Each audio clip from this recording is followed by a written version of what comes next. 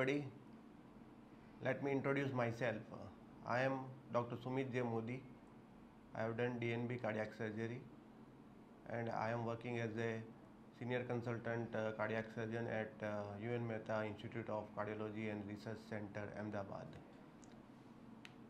Today we are going to discuss about one of the commonest anomaly of the aortic wall and the aortic root. Aortic wall and aortic aneurysm is nowadays more common. Let's first begin with the anatomy of the aortic root. What is aortic root? The aortic root represents the outflow tract from the left ventricle, and it provides supporting structure for the leaflet of aortic wall and forms the bridge between left ventricle and ascending aorta. It extends from the basal attachment of the leaflet within the left ventricle to the sinotubular junction. So, what consists of aortic root? It consists of four structures: the aortic annulus, second thing is the aortic cusp, third thing is the aortic sinus, and fourth is the sinotubular junction. Aortic annulus has a two part. One is the virtual basal ring, and second thing is the anatomic ventriculo-arterial junction. Aortic root or the sinuses, they are crown shaped and it has a three projections. Now let's see the another aspect of the aortic root anatomy. It is a cut section of the aortic wall, and it is showing the left coronary sinus, right aortic sinus and non-coronary sinus.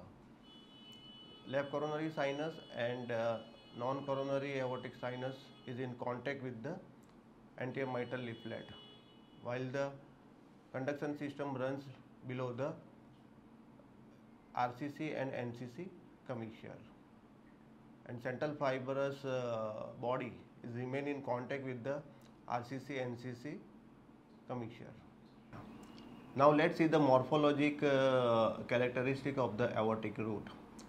Aortic annulus has a muscular attachment which is around 45% of the circumference, and fibrous attachment, fibrous septum and anterior mitral leaflet, which is around 55% of the circumference.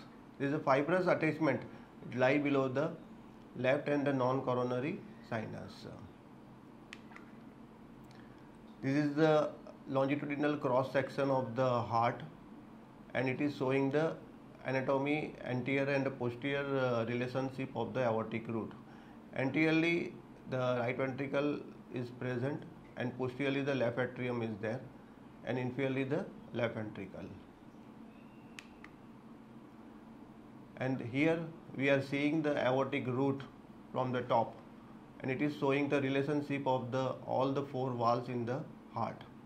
The aortic valve is in the center, while the tricuspid valve is on the right side, and the pulmonary valve on the left side, and the mitral valve is posterior. Now let's learn about the geometric relationship. The aortic cusp, each and every aortic cusp has a free margin as well as the base. The base is attached to the aortic annulus. Normally the base is 1.5 times larger than the free margin.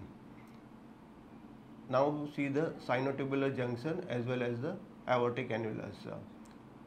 So where the sinuses ends and where the ascending aorta starts, that is the junction, is known as the sinotubular junction. And sinotubular junction is usually smaller than the aortic annulus. Aortic annulus is 15 to 20% more than the sinotubular junction. Here you can see the aortic valve in a systole and a diastole. In systole the valve opens up, blood flow from the LV to the aorta, while in diastole the aortic valve closes and it prevents the regurgitation of the blood from the aorta to the left ventricle. The leaflets are longer in the diastole. After learning the anatomy and the morphology of the aortic wall, we will now learn about the pathology and the pathological disease of the aortic wall. So most common cause of the aortic aneurysms are listed below, like it's a degenerative disease, connective tissue disorder like Marfan syndrome and Ehlers-Danlos syndrome, bicuspid aortic wall, it is a congenital aortic wall anomaly where the only two aortic cusps are there, and it is associated with the connective tissue disorder of the aortic wall. Poststenotic dilatation of the aortic sinuses and aortic dissection, either aortic, acute or chronic. Now let's see the indication as well as the how the aortic regurgitation happens in the each and every disease. If aortic root dilatation is secondary to ascending aortic aneurysm, in this situation there is a dilatation of sinotubular junction which leads to the distraction at the commissure of the wall leaflets, which leads to the aortic regurgitation.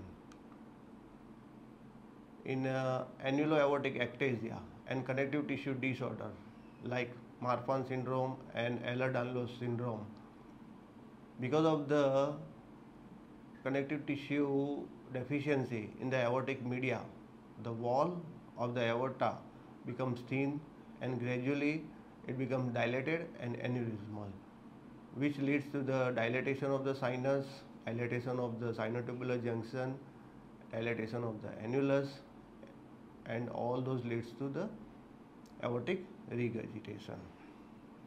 Now let's see the aortic dissection. What happens in aortic dissection, whether it is acute or chronic?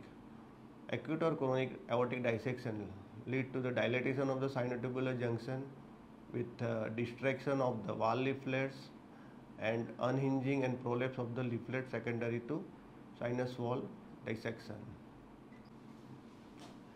Now let's discuss the management of aortic aneurysm and aortic regurgitations. Here we have guidelines for diagnosis and treatment of aortic disease. Surgery is indicated in patients who have aortic root aneurysm with maximum aortic diameter more than 50 mm for patient with Marfan syndrome.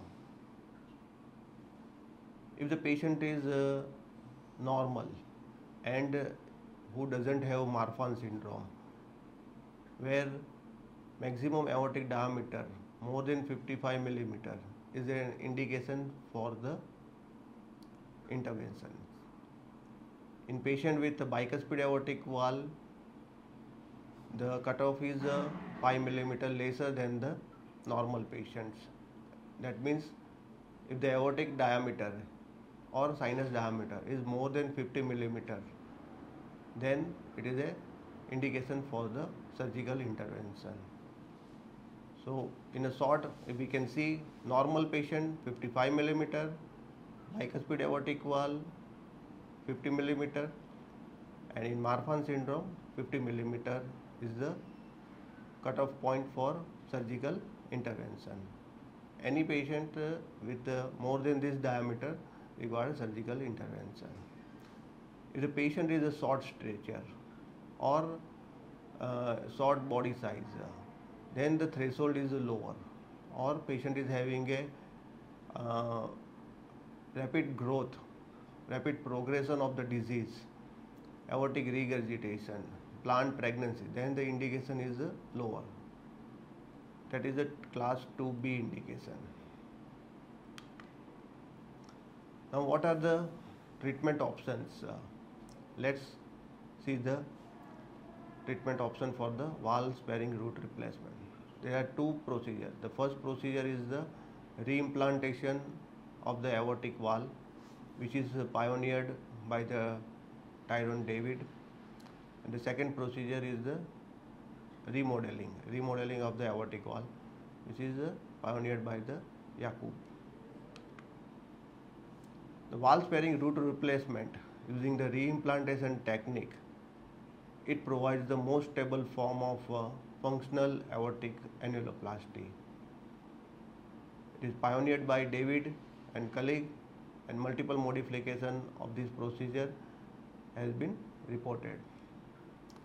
Now let's see the technical aspect of wall sparing root replacement.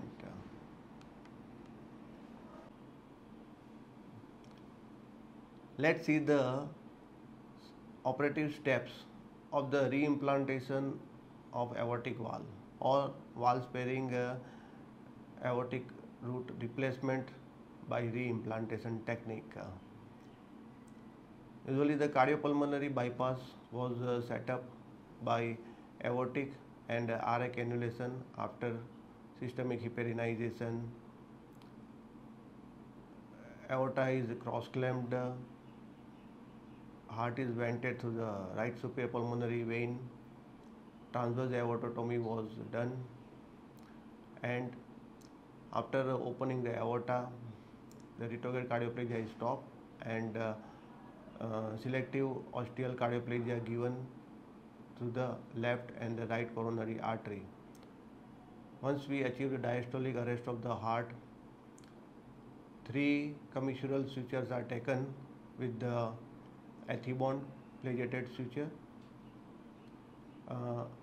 Anatomy of the aortic wall has to be inspected for prolapse, calcification, perforation, vegetation, or any degeneration, thickening, etc.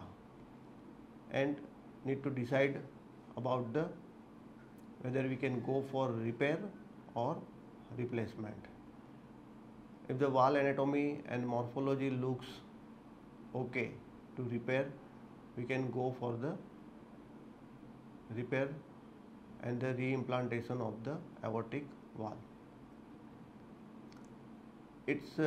We have to dissect the aortic root as low as possible below the aortic annulus.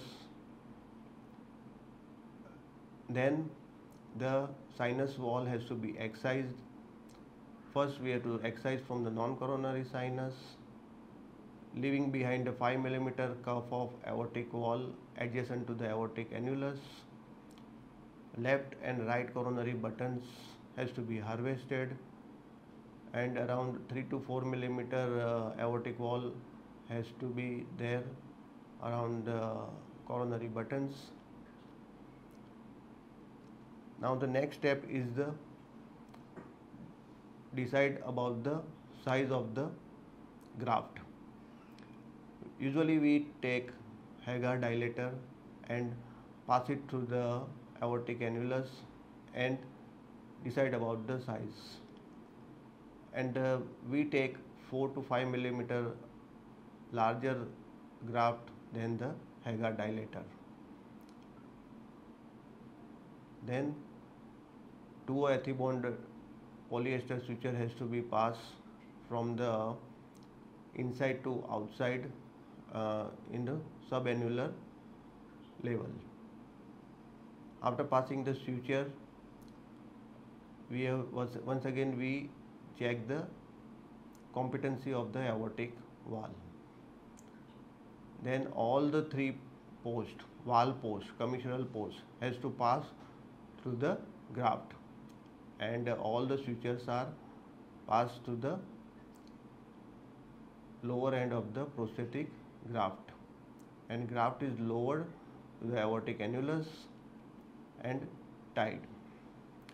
Now we have to decide about the height of the aortic commissure.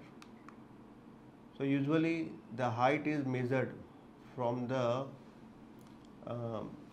lowest point of the intercuspal triangle and the highest point of the commissure. That is the height of the commissure. Need to draw a line over the graft with the marker and all the three valve posts are fixed with the 2-ethibond tricone over the graft. The aortic sinus wall has to be sutured to the prosthetic graft with a fluoroproline suture in a continuous fashion. After suturing the aortic sinus wall to the aortic graft, we check the competency of the aortic wall by injecting graft plagia. We put a graft plagia cannula into the graft and close it with the mosquito and distend it. Once it is there, we see the distension of the LV and assess the competency of the aortic wall. If any prolapse is there or any tethering is there, we repair the aortic wall. After reimplantation of the aortic wall, left and right coronary buttons are sewn to the prosthetic wall into the respective sinus.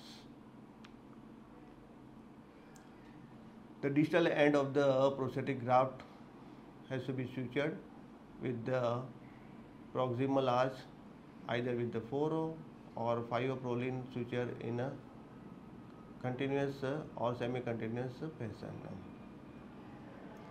Rewarming started, de-airing has to be done, and cross clamp is removed. Usually we come off bypass at a 35 degrees centigrade temperature. We assess the competency of the aortic wall through transesophageal echocardiography.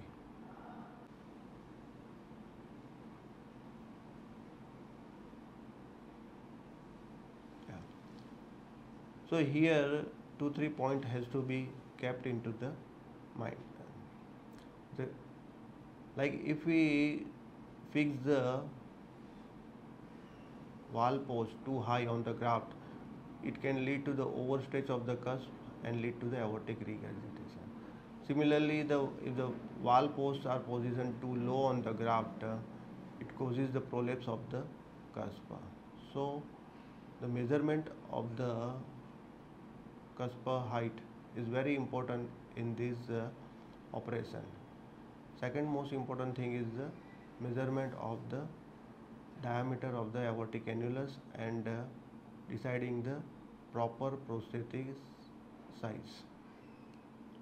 Now let's see the certain modification of the Tyrone-David procedure. David 1, that is what we have described now, is the reimplantation with the cylindrical tube graft, which was pioneered in 1988. The second procedure is Tyrone-David 2, which is a Yakub remodeling. Here, instead of reimplanting the aortic wall into the Dacron graft, the one end of the Dacron graft is cusp. It is cut in a shape of cusp, and it is sutured to the aortic sinuses after excising the excess sinus wall, and then left and right coronary buttons are reimplanted. In the Tyrone-David 3 procedure, it is a Yakub remodeling plus NCC part, which is where we are doing the external annuloplasty with the Teflon, which prevents the dilatation of the annulus. In Tyrone-David 4 procedure, the reimplantation is done with the 2 to 4 millimeter larger graft, and the distal end at the sinotubular junction is narrowed. In David 5, reimplantation is done with the 4 to 6 millimeter larger graft, and at the level of sinotubular junction the graft is narrowed, and it is once again narrowed at the level of the aortic annulus. While in a Tyrone-David 5 procedure, which was modified in 2002, which is also known as the Stanford modification, here the reimplantation is done with the 6 to 8 millimeter large graft, sinotubular junction and annular aortic annulus is narrowed, and distal graft is put with the small size diameter. Now let's see the benefit of aortic valve.